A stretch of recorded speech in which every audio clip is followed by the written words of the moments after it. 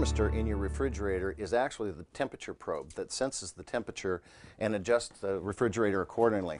Most people don't even realize it's in here. It's inside the fin, right up in this upper corner. Some of them will be a longer probe. This one happens to be a small little one here. But the higher the thermistor is set on that fin, the more it's going to sense the warmer air that's kind of coming up towards the top of the refrigerator. So the cooler the refrigerator is going to be putting out. The lower the thermistor then, it's going to sense a little cooler air. So if you're having troubles with the temperature inside, check your thermistor and the spot it's at. Make sure it's not frozen in ice. If it is, it's going to give you a false reading and you're going to need to defrost it.